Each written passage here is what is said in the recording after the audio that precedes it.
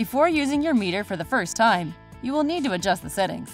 The meter will automatically enter the setup mode when turned on for the first time by any method.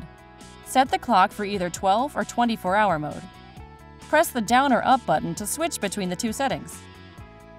Then press the OK button to save your choice and then start setting the date format. Next, set the date format to either month, date, year format or a date, month, year format mode. Press the down or up button to switch between the two settings. Then press the OK button to save your choice and then start setting the year, month, and date.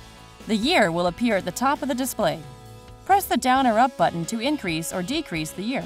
Once you have selected the correct year, press the OK button to save your choice and start setting the month. Press the down or up button to increase or decrease the month. Then press the OK button to save your choice and start setting the date. Press the down or up button to increase or decrease the date. Then press the OK button to save your choice and start setting the time. The hour will appear at the top of the display. Adjust the hour with the down or up button until the correct hour is displayed. Press the OK button to save your choice and set the minutes. Press the down or up button to change to the correct minute. Press the OK button to save your choice and move to set the meal marker feature.